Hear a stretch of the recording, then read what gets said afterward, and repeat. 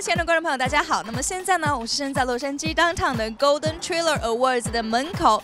今天晚上呢，我们会看到电影圈的这个 trailer 界所有的大咖跟大拿。今天晚上呢，奖项也是非常的多，像是有 Best Music、Best Horror Film， 还有 Best Thriller 等等等等。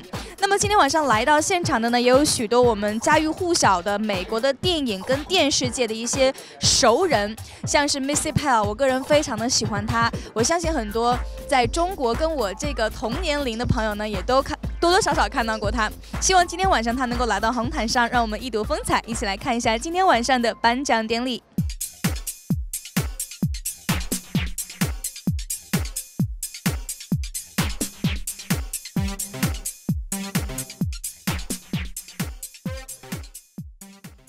Hi, Chinese audience. I did a Chinese movie, did Hollywood Adventures. I was in that. I had a small part. I'm doing thriller, best thriller, and best horror trailer. Oh my God. The one with Emily Blunt and A Quiet Place looked really good. But that's kind of a thriller and a horror had a baby. That would be that movie, right? So that one I might see. Because I heard that but for me with a horror film or even a thriller, a lot of times I have to watch the end first. Because otherwise I might have a heart attack and then I wouldn't make it through to the end. For Black Panther in the Best Action Trailer category, up against our own trailer for Kingsman 2. So it's exciting for us to have two trailers. A total of 14 nominations tonight. So it's an exciting night for my company, Create Advertising. So the interesting thing on a movie like Black Panther is you hear about what the log line of the movie is, and you take a pause for a second and you say, is this going to work or not? And then you start to receive the assets for the movie, and you start to realize, oh, we can put something together. And then you cut it together, music, graphics, and suddenly, with the help of our clients, you create something and you realize, you find out it's testing at this great level and you watch the groundswell that happens. It's very exciting for people like myself in this business. Yes, sometimes we watch dailies, as the movie's being shot. We get the dailies every day from the beginning sometimes. And sometimes we get a cut feature provided by the production company or the studio. Well, I think the key to making a great trailer is telling enough of the story, but not too much of the story. Selling the jokes if you're doing a comedy, but not giving away every joke. You know what I'm saying? So you have to kind of take it to the edge just enough to get them interested, but not see. Audiences shouldn't feel like they saw the whole story. If they do, then they go, why do I have to go to the movie? We're up for a couple of awards tonight. One is the movie The Spy Who Dumped Me, and that's coming out in July. And we have a trailer up for an award. I think it's with motion graphics. And we have a movie called Uncle Drew, which is a comedy this summer, and we're up for Best Teaser. My favorite trailer recently was Black Panther.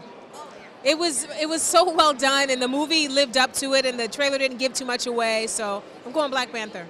No, I like that it didn't give anything away. I think it's important for a trailer to just make you want to see the film but not give anything away. So, hi everybody, I'm Leah Delaria, and you probably know me from Orange is the New Black.